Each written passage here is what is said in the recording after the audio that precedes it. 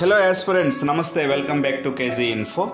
ధ్వని తరంగాలు లక్షణాలు అంటే క్యారెక్టరిస్టిక్స్ ఆఫ్ సౌండ్ వేవ్స్లో ఇక్కడ ఫస్ట్ ధ్వని తీవ్రత, second one కీచుదనం, third one quality లేదా నాదగుణం అని తెలుసుకున్నాం. ఆల్రెడీ ఫస్ట్ వన్ కోసం మనం ఆల్రెడీ డిస్కస్ చేసాం గత క్లాస్లో. అదేంటి అంటే ధ్వని తీవ్రత అనేది అంటే ఏంటి, అలాగే ఇంటెన్సిటీ ఈక్వల్ టు A²/D² అని ఇక్కడ, అలాగే వివిధ శబ్దాల యొక్క డెసిబెల్స్, ఈ ఇంటెన్సిటీని డెసిబెల్స్లో కొలుస్తారని, సౌండ్ ఇంటెన్సిటీని, ఆ డెసిబెల్స్ వేరు వేరు శబ్దాలు ఏ విధంగా ఉన్నాయి అది అన్నది నేర్చుకున్నాం.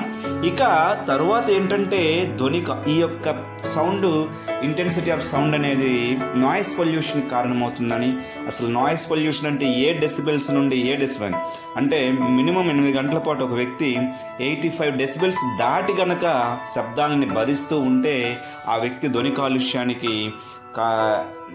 కాలుష్యానికి గురయ్యాడు అని అంటాం. వాటి యొక్క దుష్పరిణామాలు ఏంటి, నివారణ ఏంటి, ఇట్లాంటివన్నీ తెలుసుకున్నాం. ఇప్పుడు ఏంటంటే ఇక పిచ్ అంటే ఏంటి, పిచ్ అంటామండి దీన్ని. ఈ పిచ్ అంటే ఏంటో ఇప్పుడు ఇక్కడ మనం నేర్చుకుందాం. పిచ్ లేదా కీచుదనం.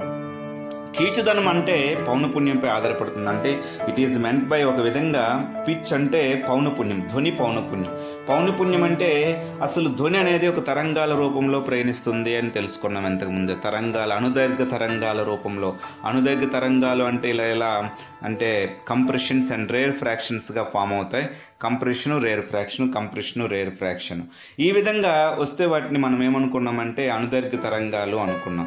అంటే సపోజ్ ఒక వేవ్ ఇలా తీసుకున్నట్లయితే మనకేమవుతుందంటే ఈ విధంగా అనుదైర్ఘ్య అంటే రేర్, ఇది కంప్రెషన్ అయితే తర్వాత రేర్ ఫ్రాక్షన్ ఈ విధంగా ఉంటుంది, మళ్ళీ కంప్రెషన్. అంటే ఈ విధంగా అనుదైర్ఘ్య తరంగాల రూపంలో ధ్వని ప్రయాణిస్తుంది. ఇవి ఒక మెకానికల్ తరంగాలు, శక్తిని మోసుకుపోతాయి అని కూడా నేర్చుకున్నాం. అయితే కీచుదనం అంటే ఏంటి, దీన్ని pitches depends upon the frequency అంటాం.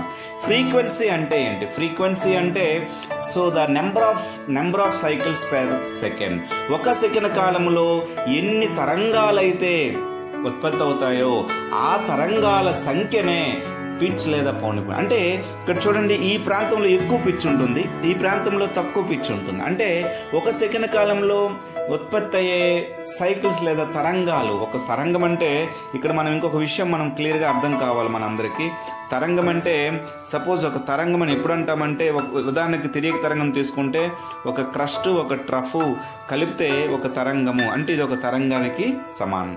ఇట్లాంటి తరంగాలు ఎన్నైతే వెళ్తాయో ఒక సెకండ్ కాలంలో వాటిని పిచ్ అంటాం లేదా పౌనపుణ్యం అంటాం. It is measured in hertz అని కూడా చెప్పవచ్చండి. హెర్జెస్లో కొలుస్తాం. లేదా 1/సెకండ్ అని కూడా, ఒక సెకండ్ కాలం కాబట్టి 1/సెకండ్, లేదా దీనికి ప్రమాణము సెకండ్ ఇన్వర్స్ అని కూడా అంటామండి ఆస్పిరెంట్స్. అయితే దీనిని హెర్జల్లో కొలుస్తారు. ధ్వని కీచుదనం కొలవడానికి టోనోమీటర్ అనే పరికరాన్ని వాడుతారు. ఇది కంపన పరిమితి మీద ఆధారపడదు. చాలా చిన్న జంతువులు ఉంటాయండి, ఉదాహరణకి మస్కిటో తీసుకుందాం. వాటికి పిచ్ ఎక్కువ ఉంటుంది, దాని టోనికి వచ్చేమి దాని శబ్దానికి పిచ్ ఎక్కువ ఉంటుంది. అందుకోసమే మస్కిటో కనుక మన చెవి దగ్గర వచ్చి కీచుమంటే మనం భరించలేం. కారణం ఏంటంటే సో తక్కువ సమయంలో ఎక్కువ పౌనపుణ్యం, ఎక్కువ తరంగాలని తను వైబ్రేట్ చేయగలుగుతుంది దాని వాకల్ కార్డ్ ద్వారా. అందుకోసము మనం దీన్ని భరించలేము. అలాగే ఈ కీచుదనం అనేది ఈ పౌనపుణ్యం అంటే ధ్వని యొక్క పౌనపుణ్యము మగవారి గొంతు కన్నా ఆడవారి గొంతుకి ఎక్కువ పౌనపుణ్యం అనేది ఉంటుంది అని కూడా ఇక్కడ మనం తెలుసుకోవాలి. ఇక నాదగుణం, దీన్నే క్వాలిటీ లేదా టింబర్ అంటే తర్వాత క్యారెక్టరిస్టిక్ ఏంటంటే నాదగుణము, quality of sound are timber of the sound అంటాం. ఒకేసారి అనేక ధ్వనులను మన చెవిని చేరినప్పటికీ వేరువేరుగా గుర్తిస్తుంది మన చెవి. దీనినే నాదగుణము అంటాము. ఉదాహరణకు ట్రాఫిక్ని చూడకుండే దాని నుండి వచ్చే శబ్దాలను వింటూ వాహనాలను మనం పసిగట్టేస్తాం లేదా గుర్తిస్తాం అనమాట. ఒక ట్రాఫిక్ వెళ్తుంది అనుకుందాం, ఒక హైవే రోడ్లో ఒక ట్రాఫిక్ వెళ్తున్నాయి, విభిన్న వాహనాలు, ఈ ట్రాఫిక్లో విభిన్న వాహనాలు అనేవి కదులుతున్నాయి అనుకుందాం. ఇలా కదులుతుండేటప్పుడు ఆ వాహనాలను మనం చూడవసరం లేదు, చాలా దూరం నుండే ఇది లారీ, ఇది కారు, ఇది బస్సు అని వాటి హారన్స్, లేదా ఇది ట్రైన్ అని, ఇది ఏరోప్లేన్ అని మనం చెప్పగలుగుతాం. కారణం ఏంటంటే దీన్నే నాదగుణం అంటాం. మన చెవికుండే వినికిడిలో, మన చెవికుండే గొప్ప లక్షణంలో సౌండ్కుండే నాదగుణం మన చెవి అర్థం చేసుకోగలదు. కాబట్టి దట్ క్వాలిటీ ఆఫ్ సౌండ్ లేదా టింబర్ ఆఫ్ సౌండ్ని మన చెవి ఐడెంటిఫై చేయగలదు. కాబట్టి మనం చెప్పగలం ఇది కేవలము ధ్వనిని ఉత్పత్తి చేస్తుంది. కేవలము ఏం చేస్తుందంటే ధ్వనిని ఉత్పత్తి చేస్తుందని కూడా మనము ఇది కేవలం ధ్వనిని వినచున్న వ్యక్తి యొక్క శృతిగ్రాహ్యతపై పై మాత్రమే ఆధారపడి ఉంటుంది. ఒక వ్యక్తి తను వినగలిగే ధ్వని క్వాలిటీ పైన ఇది ఆధారపడుతుందని చెప్పవచ్చు. ఇక అనువర్తనాలు ఏంటంటే సింహం గర్జించినప్పుడు మరియు ఏనుగు జింకరించినప్పుడు వెలువడు ధ్వనులను కంపన పరిమితి ఎక్కువ మరియు పౌనపుణ్యం తక్కువగా ఉంటాయి.